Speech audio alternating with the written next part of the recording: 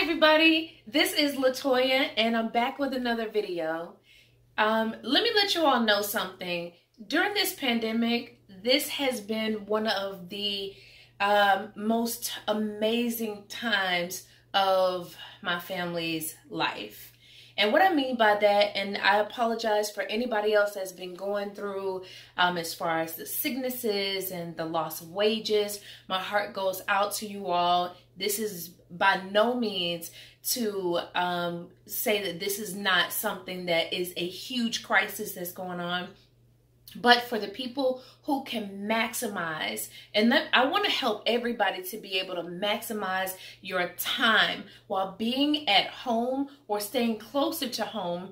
Life is changing as we all know it. We've come into the age of Zoom meetings, more virtual, whatever, conferences, teleconferences, and things of that sort. But for people like myself, I've always had a non-traditional life, working from home or being on the road. And so I just wanted to let you all know to be encouraged, but also to know that this is a time where you're going to be able to put all of your different tools and just your mind together to go in a different direction that you've always dreamed of, but you never really had time.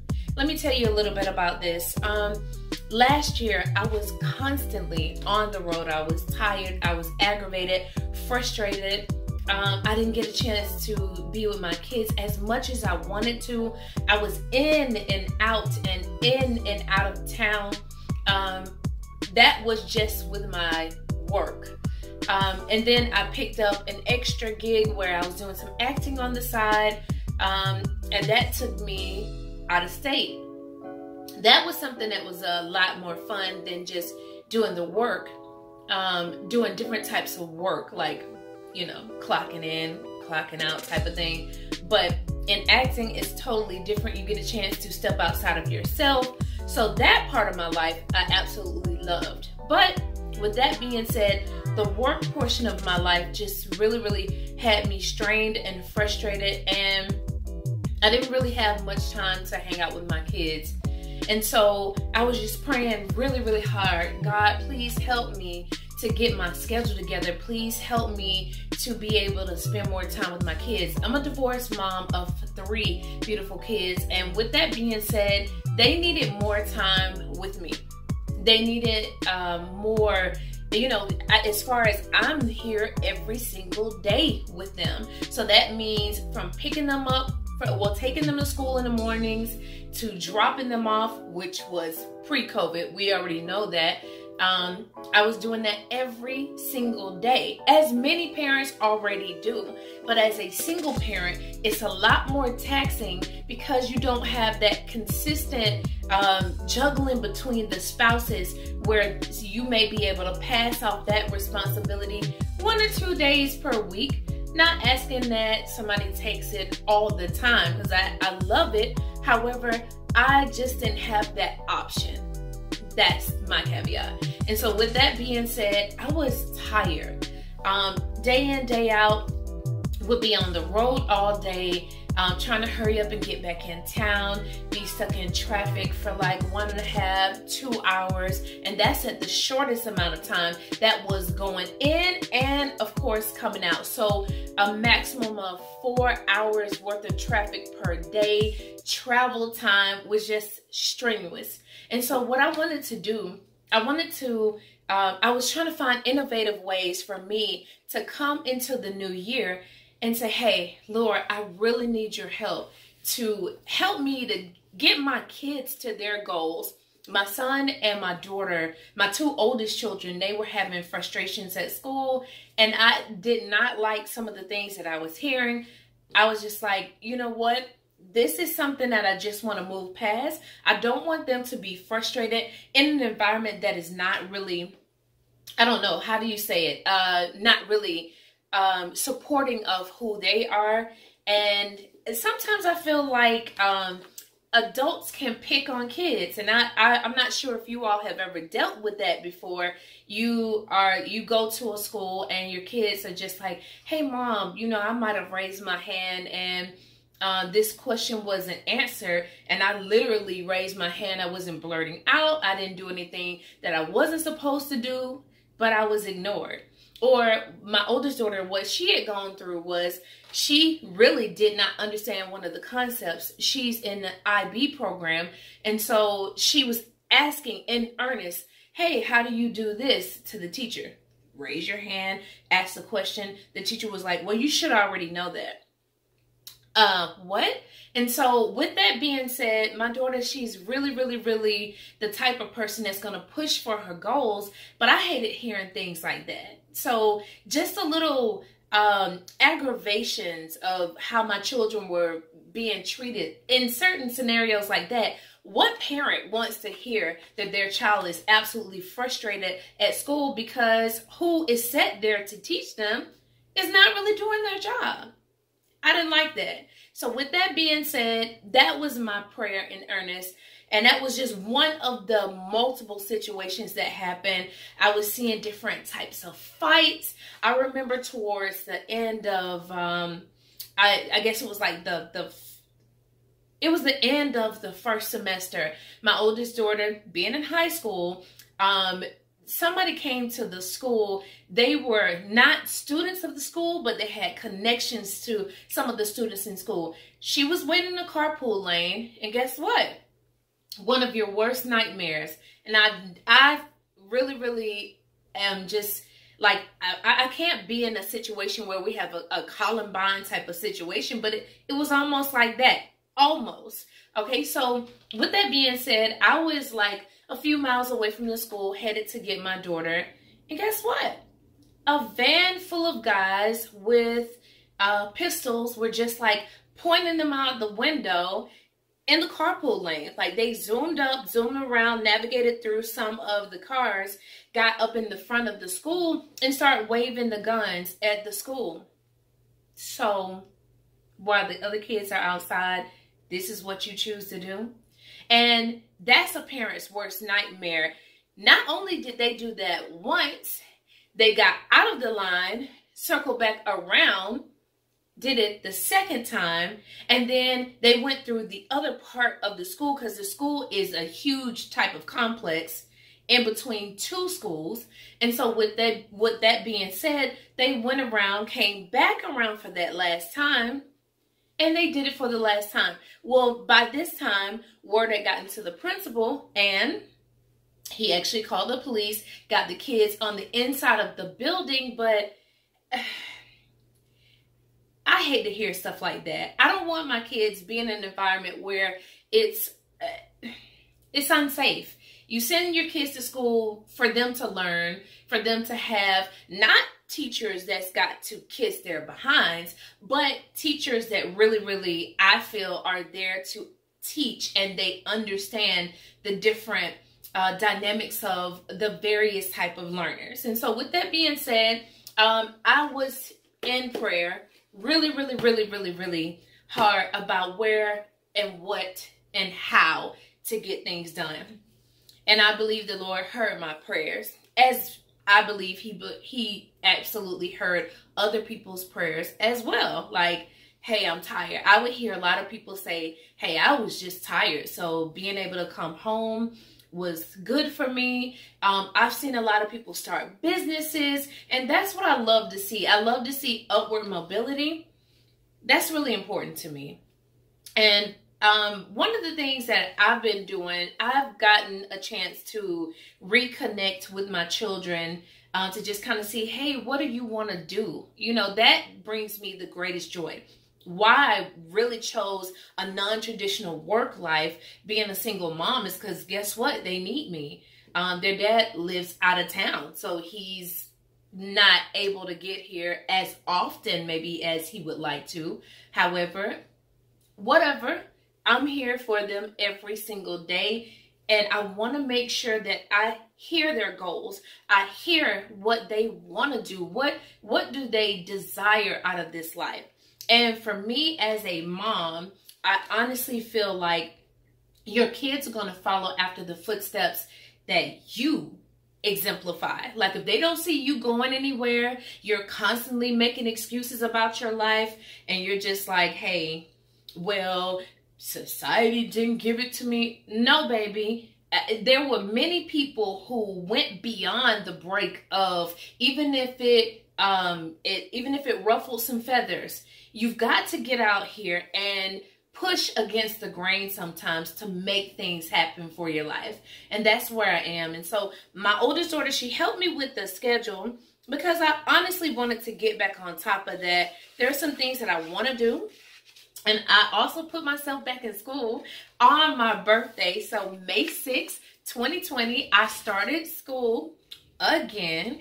And after I almost completed the last time I was in school, and I was doing like a course that I should have finished back then, but I just let excuses get in the way. So I don't want that to happen this year. Actually, I have gone through all of the chapters that I should since May 6, 2020, and it is now July 1st, 2020. So that means that 35 chapters worth of work I've done at home. I love being able to be in online school. This is going to give so many people the opportunity to catch up on education. Like, oh my God. So with that being said, that's one of the main things that I've done is go back to school. So right now I'm just studying for my final, which I'll tell you all a little bit more about in the coming weeks after I have finished. And just so you all can get there as well, I want you all to stay motivated. And as you embark upon new endeavors, I'm trying to find what she wrote for me last night. She was just trying to, you know, help me to organize my schedule. Because, okay, how many people out there are really, really good at getting other people's lives together, and then you look at your life and you're like, I suck because I just can't get it together. This is just not working out for me. Yeah, so that's me. I need the help as far as getting these ideas on the inside of my head out, because I have so many different avenues. Like I have an at-home call center, so I have the opportunity to bring in other contractors if you want to be on a 1099, get your own learning done, pay for your training, of course, which is not a huge fee. Most of those prices are less than $200 for a course. They last maybe up to 6 weeks at the longest, and you're out making money at a Fortune 500 company, not any MLM, not some crazy loom type of thing. These are real jobs that you can work from home, and you'll be an independent contractor, 1099 work. Who wouldn't want to learn a different skill? So I've got that in the background where I can help people. You can get started. And I also have just like some notes on how to get started with writing your first book. Now, I have gotten to the end part of everything in terms of my book editing stages. I sent it over to one of my really good friends. She is a doctor, not as an MD, but as an education. So I know her critique is going to be very essential and vital for me to move forward. And I just wanted to, I also want to work on course creation and showing other people how to create courses, the different websites that you want to use for course creation, because there's so many things that I've learned over the years, and why not share that information with everybody? All right, so I cannot find where she wrote these jewels. My gosh, where did she put this stuff in here? Might not be for me to say it on this video, but maybe I'll be back and I can talk about our schedule that she has put together for me. I think I may just start on next week to just get everything together like she wants me to. I know she's real adamant about, hey mom, come on now, you helping everybody else and you haven't helped yourself. That's mommy's problem. And I believe that's the attribute of many moms. We can do so well at helping our kids. If you're married, your spouse, you are great at work. And then what do you have to give of yourself when you get home? And I have this cute little book that I got, here we go. Okay, yeah, this cute little book that I got from Five Below, which I love that place a whole lot. And I mean, because everything is real affordable. You can go in there and find practically anything. I believe it's also like a fun center for my kids as well. But give me just one more moment. If I can't find it within this next few seconds, we'll just talk about this schedule within the next few days. I thought I did see it.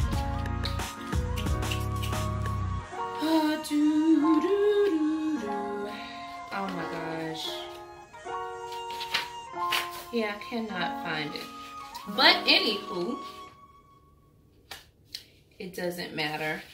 I will be back with that schedule because it doesn't look like I'm gonna find it on this segment of this video.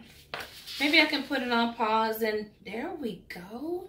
You just don't give up. Okay, so she wrote this whole schedule out for me. So I wanted to come up with virtual ways to help people to make money. Years and years ago, I was helping people with being a mystery shopper. That was the craziest industry ever for me to get involved in. That was, whoa, way before I think I even became a mom. I was talking about mystery shopping, something so much fun. And it's almost like a secret agent, but you were able to go into different stores and just like find, you know, go through the different, off your checklist and everything. Long story short, but I want to help people to find virtual ways to work from home. So I've been doing this a very long time. My oldest daughter is 15, so this was pre-Bryce, okay? And then, so with that being said, I wanted to start a blog. And so this is the schedule. All right, so Mondays are motivational Mondays. Motivational only. I'm not coming back to do any kind of crazy thing because I don't want to overexert. I feel like when we over promise, then we underproduce. So I don't want to over promise anything, but we're looking at motivational Mondays. Trading Tuesdays. So I'm a day trader in the Forex market, and I feel like it's so rewarding. I do plan on giving out signals, some of the things that I find.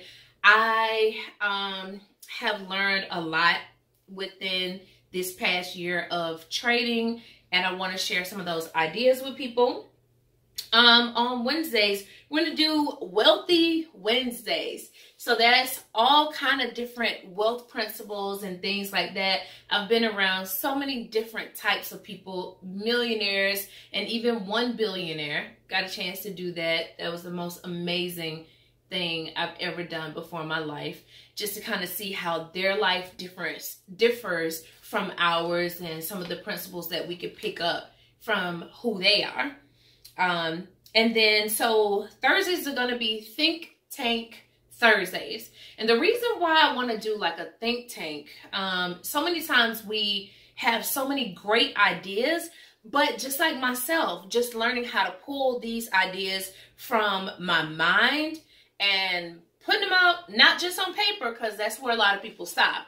They stop at the putting it on paper or typing it up. And what else are you going to do with it? Did you submit it to somewhere? Did you get a patent for it? Did you talk to somebody who can actually get the steps walking for you? So the Think Tank Thursdays and Fridays. All right, everybody. This is the last day that I'm going to be recording on any given week. It's going to be Freedom Fridays, right? So Freedom Fridays, we're going to leave that open and just talk about whatever the heck we want to, whether it's local happenings, statewide, national, worldwide, but I don't want this to become a negative space on this channel. You know, yes, we go through so many different things. I've actually done a video about it before. I want just equality for people. And I love everybody. I live by the principles of Jesus Christ, who is the head of my life. And I'll proclaim him forever. Okay? Forever, ever. Ever, ever. Yes. So with that being said, I love you all. I thank you so much. And I hope you all have a great day. If you like this type of stuff, I know I just rambled today, but this is kind of like what it's going to be. So if you like this type of thing, let's go ahead and please like, subscribe, turn on notifications, and comment. Hello, it's free. All right, everybody. Bye.